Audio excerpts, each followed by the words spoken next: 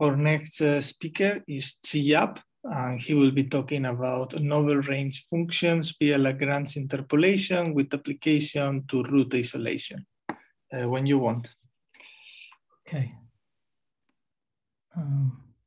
Let me see.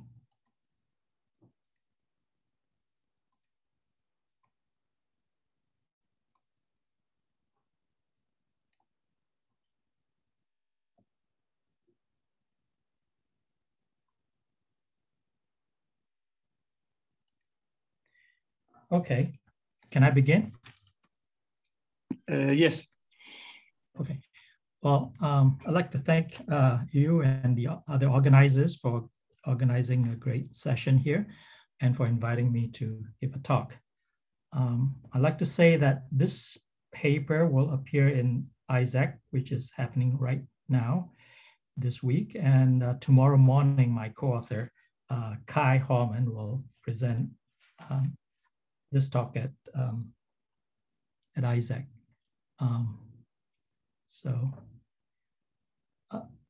Okay. Well, if you attend that talk, it won't be exactly the same. So he prepared his slides a little different from mine. So there's a lot of overlap, obviously, but in case you would like to attend it, I think it's early 9 a.m. tomorrow morning. Okay, so this talk is about, well, my co-authors, as I mentioned, is Kai Horman and Lucas Kania at USI in Lugano, Switzerland. Novel range functions and root isolations, those are the two topics that we're going to talk about. So those are the two problems. I'll briefly mention, introduce them, and then I'll talk about the CL framework, CL Cornelius Lohner, to understand the class of range functions in which we are operating in. And then I'll talk about a root isolation algorithm called eval. Now, eval should not be a stranger to this audience if you have followed the earlier talk by Alperin. Eval is really the one-dimensional version of the PV algorithm. In fact, I was so struck by the PV algorithm when I learned about it that I decided, well, why don't we go down from 2 dimensions to 1 dimension and see what we can do with it. And I've been playing around with it for a while.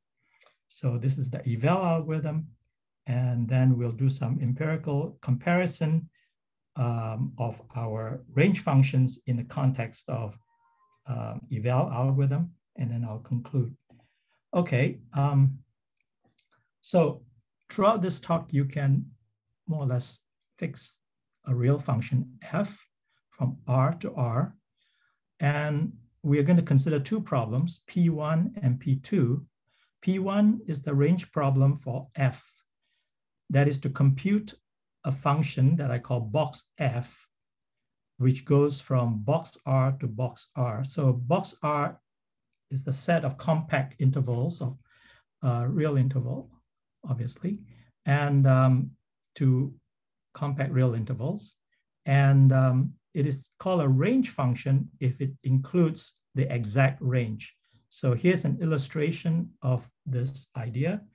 If f is this, the graph of f is shown here in this picture here, and I is this green interval, then its exact range is determined by the maxima and local maxima and local minima in this graph. And so we indicate it by this red interval, vertical interval, f of I. That's the exact range. But of course, the exact range is expensive to compute and probably not worth doing because it would involve doing root isolation or determining local maximas and minimas as shown in this picture. So instead, we compute a box function, which is a superset of the exact function. So that's what we mean by range function in this talk. And the second problem that we consider P2 is what is called the root isolation problem for f on an interval I. So if I give you an interval I want to find all the roots of f on the interval I. And by finding all the roots, I mean for each root in the interval I want to find an isolating interval. An isolating interval means that the interval should contain exactly one root. For instance, on the left here, you see this, the first green interval contains one root, so that's a good isolating interval. The second one is also an isolating interval, contains one root. The third one is also good. The fourth one, which is a red interval, contains no root, so that's no good. And the fifth one contains two roots, so it's also not an isolating interval. Okay, so that's a problem of root isolation. Now let's just briefly review some basic facts about range functions. It is a fundamental tool for all interval methods. You can't do anything in interval methods or certified computation without interval methods. And the usual assumption is that f of I, the exact range, has to be contained in box f of I. That's called the inclusion property, but really a hidden assumption, which is, of course, normally satisfied, is that in the limit, the box function will converge onto the actual value of the function on a point if the sequence of intervals I sub I converges to a single point. So when we say box function, we really mean any function that satisfies these two properties, inclusion and convergence. Now, there are many kinds of range functions, but most of them actually arises from Taylor expansions.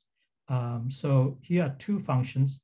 The way we distinguish the different range functions or box functions is we put superscripts or subscripts or tilde as indicated here. These two notations that I'm showing here are what I will call the minimal and maximal Taylor forms of F. Of the subscript 2 tells us that this is order 2 convergence. We'll give us more precise definition below. Now, given that there are many, the box functions are not unique, so how do we evaluate them and decide what is better? Obviously, one way to compare two box functions is how tight they are. We want them to be as tight as possible. Unfortunately, there's a trade-off involved because the tighter functions may involve more computation and it's less efficient to compute. So there's this efficiency tightness trade-off. And most papers, as far as we know, evaluate these range functions in isolation in the absence of any actual computation. So you can talk about how good or how tight it is and how efficient it is, but what about the trade-off? And that really depends on the application. And so we are going to combine these two in study this trade-off. And I call this holistic evaluation. So this is a table from our paper. This table has got 19 rows. Each row corresponds to a polynomial. For instance, the first polynomial is T sub 20, that's Chebyshev 20. The subscript 20 says that this is degree 20. And the last polynomial, S sub 800, says that this is a sparse polynomial of degree 800. And then we're going to test each of these root isolation of these polynomials on various intervals, I sub 0. For the first bunch of Chebyshev polynomials, we're testing, doing root isolation from -10 to +10 and so on. And then what follows are 8 different columns. Each column corresponds to an implementation of the eval algorithm using different range functions, different box functions. And finally, the last column called sigma is the speed up ratio. And the speed up is the ratio between the timing of the blue column divided by the timing of the green column. And you see that the speed up is all greater than 1, which means that the green column is faster by that factor. For the first polynomial is 1.8 times faster, and so on. Now the first two columns, the blue and the green and the red corresponds respectively to the minimal Taylor form of order 2 and the maximal Taylor form. And as you can see, the minimal Taylor form did not converge or has blanks. That means that they time out after 1 hour running. So it really doesn't work very well compared to the maximal. And so the first message of this table is that the order of convergence is really not enough of a criteria to decide whether a method is good, a range function or box function is good or not, because both of the red and the blue both have order 2. And the green column is what in this family of 8 box functions is what we call our favorite. It's favorite because it's essentially the fastest, not really the fastest, but it's quite close. The fastest is really the last column, this E sub 4 super L prime. So the subscript of the E's, E sub 2, that means order 2. And so the highest order convergence, fourth order convergence. And in every row, you'll see a underline. Like for instance, this underline here tells you that this is the fastest timing for this polynomial among all the 8 methods. And generally speaking, you see that the fourth order method wins eventually over the third order method, which is our favorite. Yet we call this our favorite because it's easy to implement compared to the fourth order. And so we're basically going to favor this fourth order in our discussion. And the blue column essentially is state of the art, because until our introduction of these Lagrange forms, the superscript L reference to Lagrange range functions, I think everybody uses Taylor form. Even though in principle, these Lagrange type range functions have been introduced in the CL setting. As far as I know, no serious implementation has ever been done to evaluate them. And so this blue column really represents state of the art if you want to implement range functions. So feel free to interrupt and ask any questions you have. So this tells us that range order of convergence is not enough. And the second table combined with the first table, the next table here is, this second table tells us the size of the eval subdivision tree. So eval is a subdivision algorithm. You begin with a single interval, I0, and then you keep subdividing them. So that forms a binary tree. And the size of this tree, it will terminate when eventually you can either decide that an interval does not contain a root or it's an isolating interval. And so the size of this table is directly proportional to the tightness of the range method.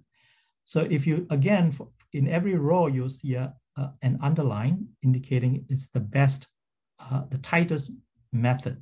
So for instance, T20, the first row, you see that ET sub 4, E is eval, T is Taylor, and sub 4 is order 4. So this has the best, has the tightest range bound on the range, on the exact range. And in fact, it is the best on the entire column. And yet, you find that in terms of speed, it is our favorite that beats this tightest one. So that illustrates the efficiency tightness trade-off. And there's no way we can understand this trade-off without an explicit application like, say, root isolation. So I found this to be very instructive. For instance, the fact that usually people just take the minimal Taylor range function and think, oh, this is good enough because there's second order convergence, and generally people think that second order is really as good as any, really shows that it's really not very good unless you go for the maximal form. In theory, we had some suspicion this is true because in our theoretical analysis showing that eval is near optimal, we had to use the maximal Taylor forms. And this empirical study really confirms that the minimal form is not a proof, but the minimum form is probably not optimal. I won't say it's not optimal, but it's so far off that it's not even worth considering in practice. Okay. So the trade-off is illustrated by this picture. This table is that the fourth order Taylor, which is the purple column, is always the tightest, but it's not the fastest. The fastest is indicated. Well, this is usually the fastest. This is the fourth order Lagrange. L prime means there's a variant in our implementation there. The fourth order here is the fastest generally, but it's not far off from our favorite. So, okay, so a mini summary of what this talk will be about is that I'll talk a little bit more about what is the CL framework, Cornelius-Lohner framework, in which we can discuss all these range functions, and then to give a little bit more detail about our experimental evaluation. Okay, the CL framework. So let's begin with something that is probably familiar with to most people who have looked at the interval literature. This is basically classic. I'll call this Taylor forms of order 2. We introduce another parameter besides 2 called the level n. So if your interval I is AB with midpoint M, then the Taylor form of order 2 level n evaluated on I is given by this formula. So the two terms here that I call exact is evaluating the function at the midpoint, evaluating the derivative at the midpoint, and multiplying by I minus M. Since M is the interval, is the midpoint of I minus M is very special. It's a centered interval. And basically, all that it does is puts an absolute value sign on that F prime. That's roughly speaking what it does. Plus, this is the exact part. That's because this is linear and this is, well, a single number. This linear function on an interval is easy to determine exactly. You just have to evaluate the function on the endpoints, and that's the interval. But this part is what we call approximate. This is the remainder part. This is the exact part, remainder part. And the remainder part is approximate because here I goes from 2 to n minus 1. And again, here's the centered intervals raised to the I. That's not a problem. And this is the ith derivative. So this is points. But these are all approximations. They're not exact because once your function is nonlinear, then it's not exactly determined by the endpoints, or it's not easy to compute. And finally, there's one term which is the nth derivative. Now we have a box function of the nth derivative evaluated on I, and then we take its magnitude. And this is an interval evaluation. Look, all the other terms are point evaluations, but this is the only interval evaluation. So this is what we call level n order 2 Taylor form. And maximal and minimal simply means n is equal to 2, which means that we basically don't have this term and only have this interval evaluation in the minimal case. And in the maximal case, in case f is a polynomial of degree n, And then this becomes a constant. So you only have these terms and not this interval evaluation, and that's called the maximal form. Well, in principle, you can go to infinity, but you have to bound it by some other means. Okay, so they both have order n, order 2 convergence, regardless of the level. But what the previous tables that I showed it concerning the minimal and maximal is that order of convergence is not the only story. And the reason it is so intuitively is because each of these extra terms is converging to 0 with higher and higher order. The ith term is converging at order I. So this approximate part is going to 0 extremely fast in the maximal case. And this is very important in practice. And this is exactly what is explained by the CL framework. So let me go to the CL framework. So in the CL framework, if you give me any function, g from R to R, view g as an approximation to f, actually g is going to depend on the input interval in all the examples. But given any function g, I can define a box function for f by evaluating g on an interval, exact. And I have to compute this exactly, so I call this the exact part, plus a box function on the remainder. So f minus g is the remainder, and now I put a box around it, meaning that I'm going to approximate it, and I have to evaluate it on an interval I.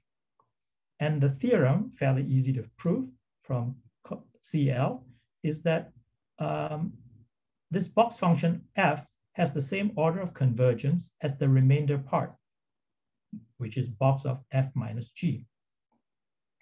Now, the fact that g of I has to be exact kind of limits application of this theory to low degree polynomials. CL mentioned that maybe 5 or 6 is the limit of what you can do in here.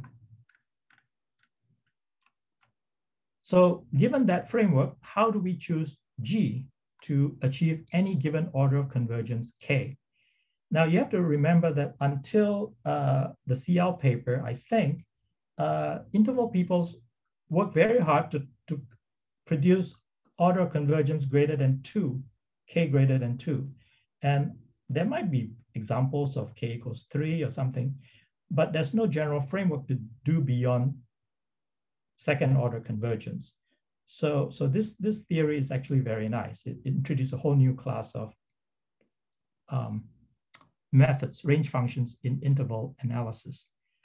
And CL recommends using the Hermite interpolation scheme of type, let's say K comma L.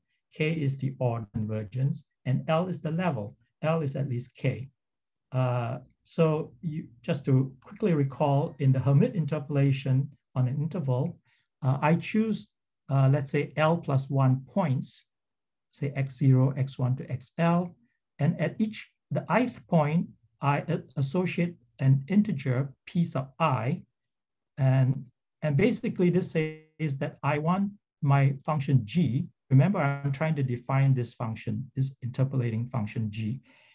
I want the derivatives of g at the point xi for derivatives from 0 to pi minus 1 to equal the derivatives of f evaluated at xi. And here are two examples where k is equal, kl is 4 comma 0. So L equals 0 means we only have 1 point. So this is basically representing Taylor form. This is Taylor form of order 4. 4 is just the sum. So it has to match the derivative, the 0th derivative up to the 3rd derivative at the center of the interval. And this is the Lagrange form where each of the PIs are equal to 1. So that's what we mean by the Lagrange form. And both of them are 4th order methods according to the theory we just described here. According to this theory, But which one is better? And what we'll show is that the Lagrange form has speed advantages over Taylor form. This will come out a little bit later. So, so the Taylor's, so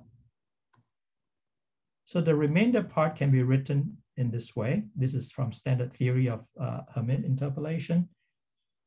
And given this formula I call equation star, you can derive range functions for the remainder. Very quickly, I'm going to focus mainly on Lagrangian scheme on 3 points. So the 3 points on an interval AB is A, B, and M. This is the natural choice of 3 points with radius R. And it's easy to compute that if you interpolate, do the Lagrange interpolation on I, on 3 points, you get this quadratic polynomial in X. And to compute it, you have to evaluate F at A, F at B, and F at M. So, and since this is a quadratic polynomial, we assume that we can compute this G of I exactly. So we are all set to go in applying the CL theory. And for the evaluation of the remainder part, we see that the remainder function and the interval I is contained in the absolute or the magnitude of the omega function. Omega function is a standard error.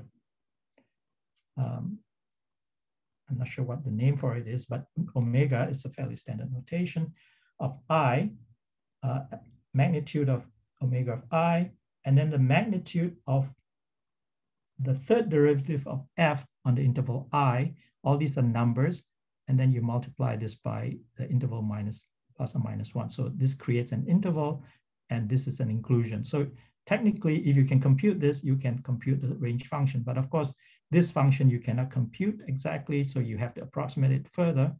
And we're going to give a recursive formula for computing this. This part turns out to be exactly easy to evaluate. Exactly, it's square root of 3/27 R cubed. So the main interest is how do you bound this one? And in the minimal form, you just use any interval method to evaluate this. But as you know, as you suspect from our previous picture table, that's probably not going to work very well, the minimal form. So we really want to continue to higher and higher derivatives. But how do we do it in this framework? It turns out that if you had to bound the absolute value of F to the third derivative on the interval I, you can now apply the Lagrange interpolant again on the same points. Let's call it the Lagrange interpolating polynomial to be G1 this time. And then the same omega pops up times F to the 6th of I, the magnitude of this interval. And F to the 6th, well, you can again apply the same thing after the jth term. And in the very last term, when you stop at J, we will actually use an interval, a range function on F to the 3J. And so when you telescope this, this gives our Lagrange form or recursive Lagrange form of order 3 and level n. And when n, you set n to infinity, that is what we call the maximal Lagrange form. And if you set it equal to 3, you have the minimal form, and we won't even look at the minimal form. We'll just look at the maximal. Okay, so that's what we call the Lagrange.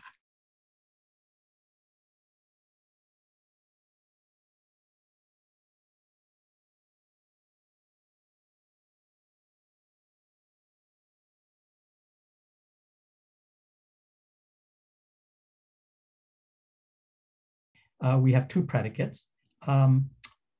C0 and C1, and I put a box around it because this is only a test. Sergi?